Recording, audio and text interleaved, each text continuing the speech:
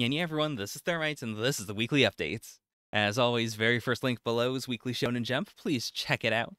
This was an atypical sort of stream. I actually, as of recording this redirect, have not fully rendered the whole thing, so I don't know how long it's going to be. But the raw file was like 4 hours long, so it's gonna be longer than average. A big chunk of that, of course, is the brand new series, the Hunter's Guild Red Hood, also known in Japanese as Red Hood. It was all right. Not a big favorite, not an anti-favorite either. You'll notice in chat, Zaku's asking me to read chapter 1 of Claymore, which I did not do on stream, but I did do it right afterwards, and I get why.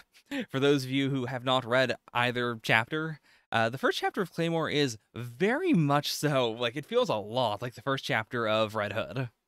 And it's not like, it's a ripoff per se. Like, there's a lot of beats in there that I've seen in other things as well. It is the classic, monster hunter comes to town. Everyone is, feeling weird about them. They pick out the monster. The monster isn't who you'd expect it to be. It's, atypical. They kill the monster. And then it's like, oh, but even though I hunt monsters, am I myself a bit of a monster? Even that, I'd say, is not really the Red Hood thing at the end. The Red Hood thing is more of a, this is just life, and I was willing to die here in order to do it, and would you like to join the Hunter's Guild and become a badass? Where we're gonna cause mass extinction of all bad creatures. Like, I'd say they're fundamentally different, but seeing, how close some of those beats were was very funny.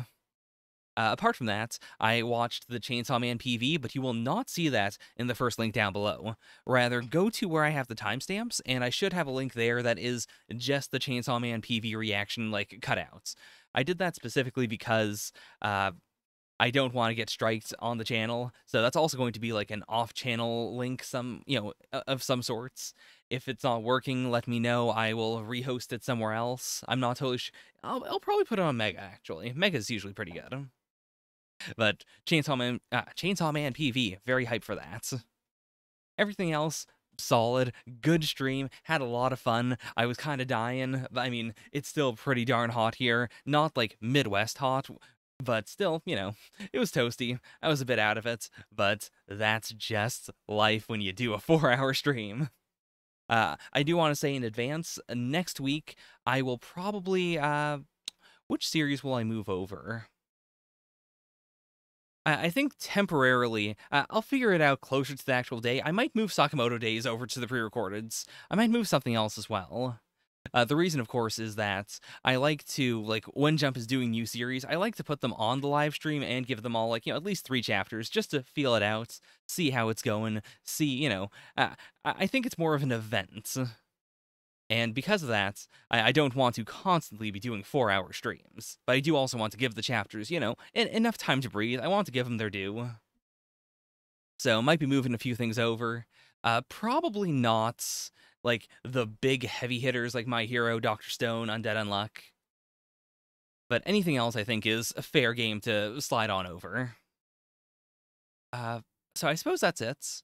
Thank you for continuing to check out the channel. This is going to be a pretty fun time. I also know, actually, that we have a few breaks coming up.